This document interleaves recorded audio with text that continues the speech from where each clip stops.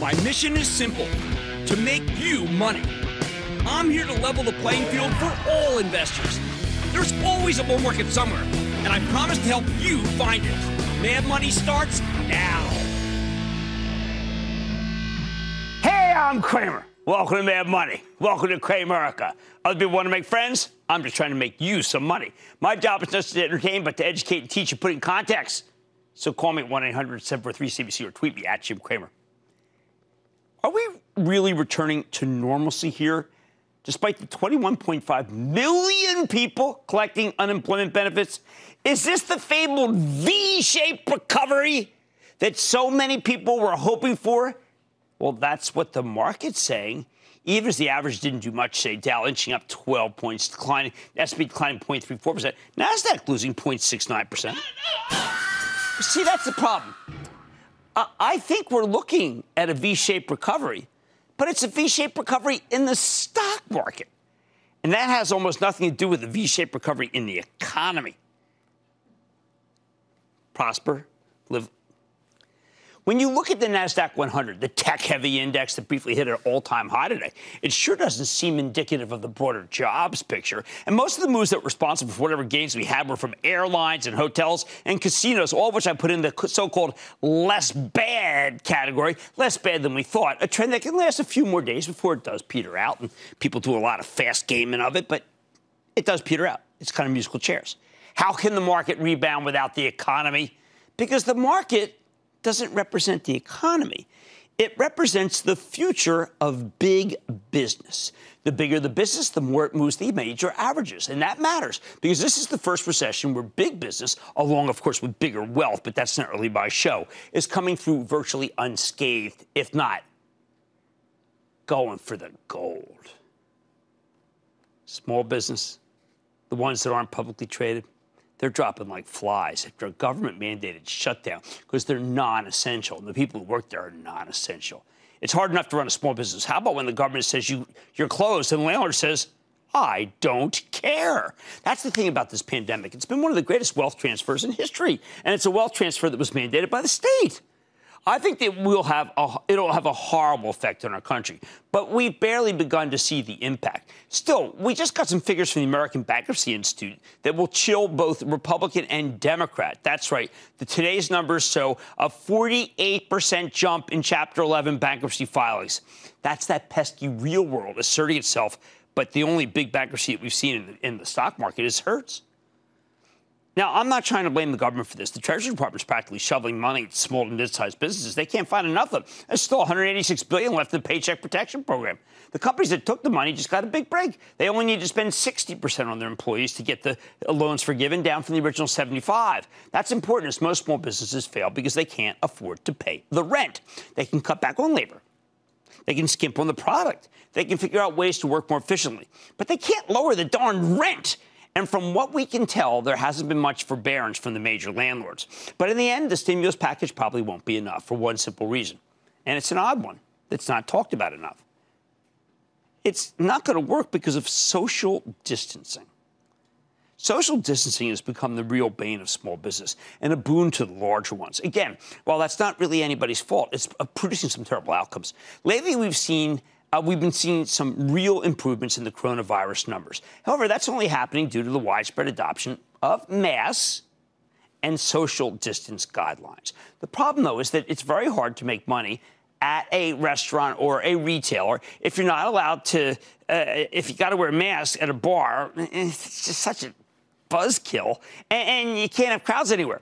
In the restaurant industry, which employs about 15 million people, social distancing means losing a ton of tables and a lot of bar space. The latter is brutal because alcohol is where the real money is. But for big business, let me give you a concrete example. I walked through this, and I decided this is how I am going to explain it because it keeps eluding people. It's driving me crazy. Costco. Last night, Costco reported some magnificent 5.4% same-store sales growth versus last year. Wall Street was only looking for 1.6%. They also saw an incredible 106% pickup in e-commerce. You heard me, 106. The stock moved up 4 points in appreciation while everything else got clobbered in the sector. Costco has, except for the lowest-end retailers, Costco has a simple ethos. They try to focus on a small number of producers where they can move huge volumes, thus securing some terrific bargains for their customers. They don't try to make money on markup. You get better prices when you buy in bulk. That's the power of what we call scale. Now, consider what they sell. All sorts of food, steaks, crab legs, fish, all at much cheaper prices than your local butcher or fishmonger. They sell auto parts for astoundingly less than what you'd pay at the local mechanic. The apparel prices are as low as it gets. No department store can beat them. Fruits and vegetables, they're better looking and more organic than anything your corner greengrocer can supply, often at half the price. I am a bit of a wine aficionado, not great, but good enough. And they were selling Caymus below the price that my liquor store pays to the Vineyard before even marking it up. Health and beauty aids, don't you dare compare them to Harmon, owned by the hapless Bed Bath & Beyond, a place that had to be closed and didn't get to open until May 30th. Costco sporting goods so inexpensive that you have to wonder how any mom-and-pop competitor can stay in business. Maybe Best Buy can compete on electronics. Maybe not. I know that local jewelries tried to bring in special inventory, but not at Costco special prices. Paper towels, toilet paper, they had to limit how many you can take because the prices were so great. Thank heavens that's gone. The only category that Costco didn't compete in this month is hearing aids. The division was closed. They're still the cheapest place to get this ultimate baby boom product, but they won't bring them back until they can sell them safely. Don't worry, though. They're coming, as are Costco's terrific free samples in a newer, safer form. Now, I bring up Costco because a month ago, they instituted a policy saying that all customers need to wear a mask covering their mouth and nose at all times, unless you're two. No mask, no shoes, no service. We initially heard a bunch of stories about a potential backlash from shoppers who boycott the chain rather than mask up. You probably saw those. A lot of people said, oh, that's the end of Costco. Mask, mask, mask. Wrong. Turns out most customers understand. If anything, the mask policy has helped them immensely because people feel safe shopping there. That plus Costco's 16 feet wide aisles give Costco the 1-2 punch against COVID-19 and the supermarkets or any other store for that matter. For all of the chatter about frustrated Americans who don't want to wear masks to shop, the reality is that most consumers desperately want a safe place to buy their essentials, with masked men and women manning all parts of the store. Let's see. Okay, highest quality, lowest prices, incredibly wide 16 feet aisles, safest shopping experience, all masked, other than Amazon, which you have to put the box out there for 24 hours. But who the heck can compete with that combination? That's right, and there's the problem. I want you to go to your Costco. Go aisle by aisle, and what you see is the destruction of nearly every small to medium-sized retailer right there in front of you. Now, the local guys are starting to reopen, but they're in debt. They're struggling to pay the rent. They've already lost customers to the big box chains who've now tasted them and loved them, and they just can't compete with Costco on pricing or, more importantly, safety. They can't rival Target, order ahead and pick up, contactless, of course. They can't beat Walmart with its ability to deliver anywhere, anytime at low prices. At best, these mom-and-pop outfits can set up an omni-channel Facebook shop powered by Shopify, which is better than nothing, but probably not enough. And that's just retail. Smaller restaurants, even worse. You can rip out half the seats from most of the big chain locations, and they're just going to make up the difference with takeout and delivery. But ordinary restaurants, they get crushed by delivery because the real money's at the bar, and delivery takes a chunk of their profits. Remember, I co-own 2 places, and we could lose 2/3 of our tables if we are lucky. We aren't even allowed to be open right now in order to meet the rules that we don't even have yet. And we're costing a fortune just to find out what those are. Our Italian food at the Longshoreman may be better than the Olive Garden, but how the heck do we make money with only 4 tables instead of 12? And by the way, we don't have a bottomless salad bar, and if you try to steal our rolls, good luck. Now, what's happening to small business all over the country and the stock market will never capture that kind of pain that I just described. Instead, they'll capture all the gain as the larger outfits take share from tiny companies, and those are the ones of the stocks that we're trading.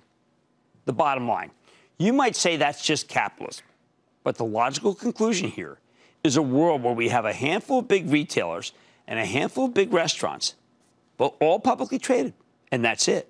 Without a second stimulus package, that's what the future will look like, I guarantee it, and you won't enjoy it, even if you profit off the rising stocks of the big box stores that are taking over the world, and more in the corner store and whatever the heck it once purveyed. Zach in Pennsylvania. Zach! Hey, Jim, big booyah from Eagles Nation. How are you? Eagles Nation's getting ready for a season, even if we're not allowed to go see it. I'm good. How about you? Good, man. So I have a 2-part question. I'm in my early 30s. I want to know, is Sherwin-Williams a long-term buy, and can that stock get to 1,000?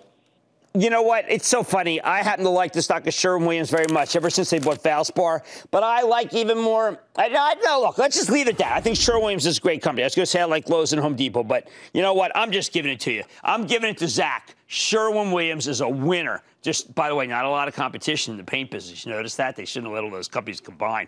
Hey, why don't we go to Mark in Iowa? Mark. Hi, Jim. I'm a new investor that bought Delphi Technologies when it was low. Right. And they're being bought out by Borg Warner late quarter two or quarter three sometime. Mm-hmm. Now I need to better understand how that affects a company's value when it buys out another company like that, or is there more value in selling? All right, let me just say, Borg Warner's down 20%. For the next one's to run, and I know that's what I say run. There are people actually running stocks these days. They ran the hotel, now they're running the airlines. The next thing they're going to do is they're going to run the autos. That's just my prediction, and Borg Warner's one of the runs that they're going to run. Magna is the best in that segment. And when I say run, you know exactly what I mean. Go read my besotten Twitter file that I can't barely get through. Disgusts me, frankly. I'm disgusted by it. I don't need Twitter any more than the president. Oh, no, the president needs it. I forgot. All right, I think we're looking at a V-shaped recovery in the stock market, but not the economy. This is the one for the stock market. This is the one for the economy because that's live long and prosper. And quite frankly, you may not enjoy what's about to happen in the real economy. On Mad Money tonight, I'm sitting down with House Speaker Nancy Pelosi to talk employment, reopening plans, and the role that business can play amid recent civil unrest. It'll be good because tomorrow I'll be speaking to Vice President Pence. Then my sit-down with CEO J.M. Smucker. Find out if the latest quarter could offer some food for thought. And Shopify is up over 100% over the past 2 months alone. Is there still time to buy this red-hot stock? I've got the exclusive. So stay with Cramer. Don't miss a second of Mad Money. Follow @JimCramer on Twitter. Have a question? Tweet Cramer. #MadTweets. Send Jim an email to madmoney@cnbc.com or give us a call at 1-800-743-CNBC. Miss something? Head to madmoney.cnbc.com.